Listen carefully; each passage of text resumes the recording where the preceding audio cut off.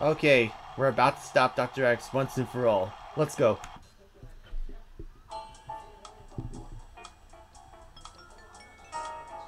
Oh my god, is he gonna try to flood the city?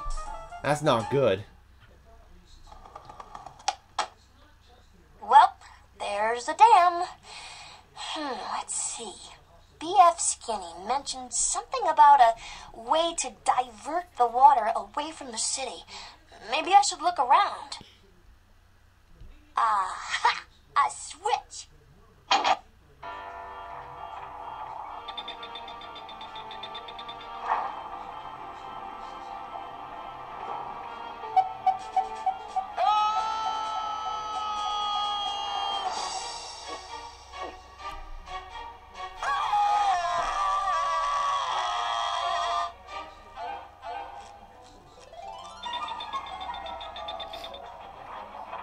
Come on, hurry up.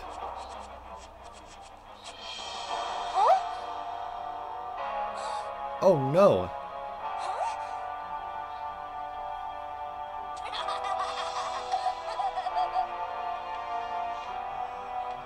Well done, my young detective, but it is all for naught, for you shall not defeat the mighty Dr. X.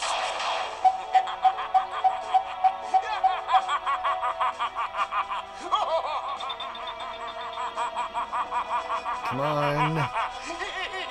Give me the trophy! Give me all the trophies! I am the most powerful person in the world! Look at me! Look at me! I'm growing! I'm tall! I'm everything! Can't just leave him there to be blown to bits.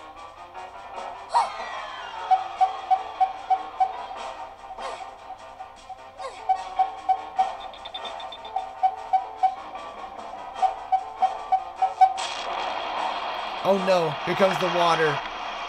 Oh, that's a lot of water. Hurry up. Yeah, water diverted. Cool.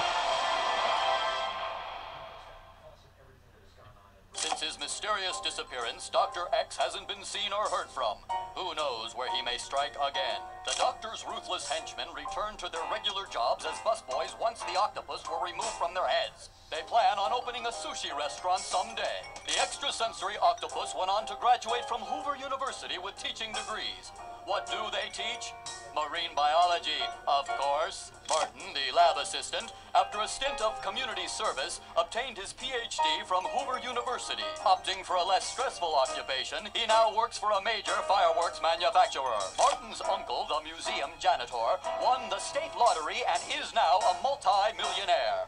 In other words, he's still cleaning up. After a falling out with the janitor, the broom went on a national tour ending with sold-out performances at Carnegie Hall.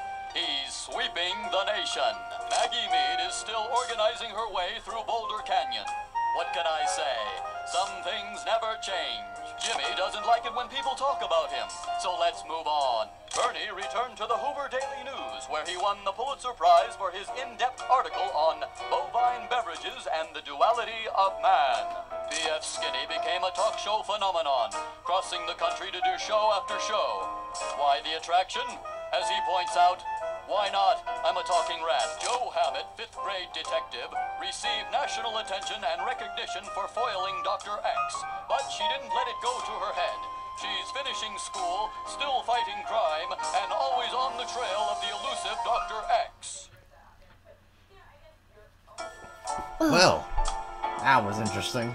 Some ending. That was good. Oh, yeah. Yeah. Oh, yeah. See you next time. Bye-bye. Yeah. That was fun, wasn't it, Charlie? Wow.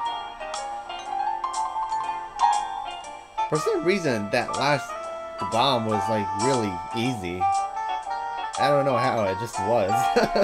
It's supposed to be the hardest one. And yet, it was the easiest. That's crazy.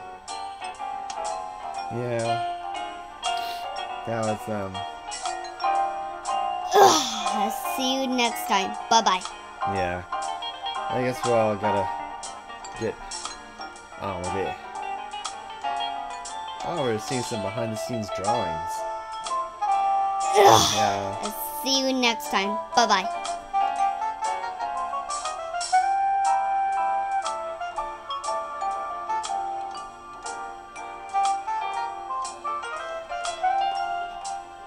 I'll see you next. 1998.